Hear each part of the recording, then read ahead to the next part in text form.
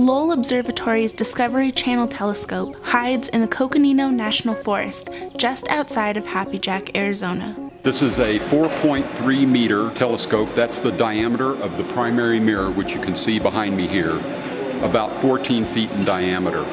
After 5 years of use, the 3-ton piece of glass that makes up the primary mirror is due for a new coat of aluminum, a routine procedure that needs to be completed about every 5 years to maintain the telescope's quality.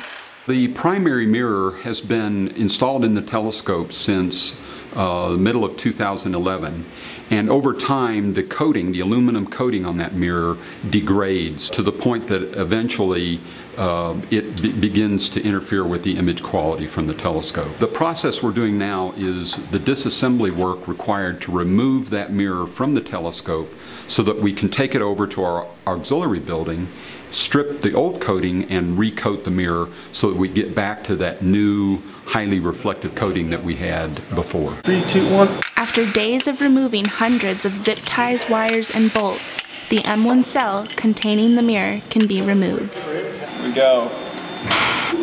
The M1 cell holds the primary mirror and directs the mirror when the telescope is in use.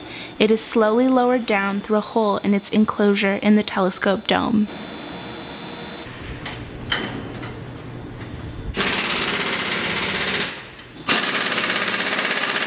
We are currently bolting the lens cell to its fixture, its transport fixture. Not only does it transport, but it actually allows us to move it to a 90-degree angle so we move it horizontally into the next building. We are removing the shackles from it and going to start lowering it down to the crane. On the cart. Hey! Woo! Then I'll roll along these tracks into the next building. How's it going so far?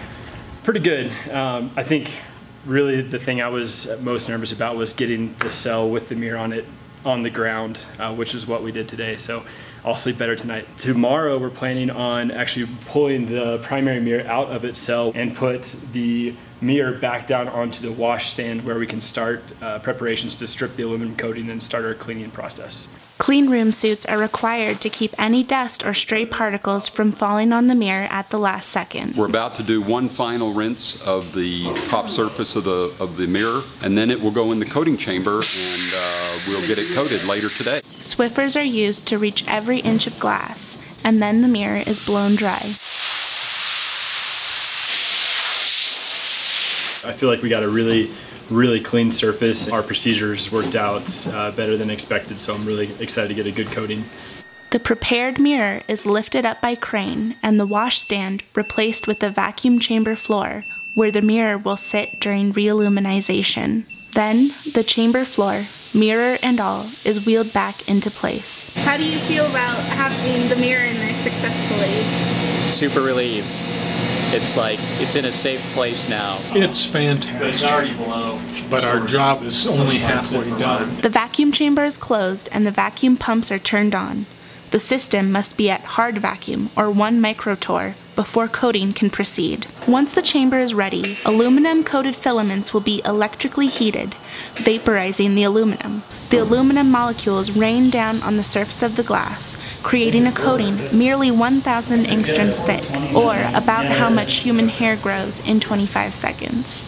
8 hours later, the recoating is completed. 2 days later, after allowing the chamber to slowly vent to atmospheric pressure, the crew pulls out the finished project to inspect their work. We're about to pull the mirror out of the chamber for the first time right now and put it on the wash stand for inspection.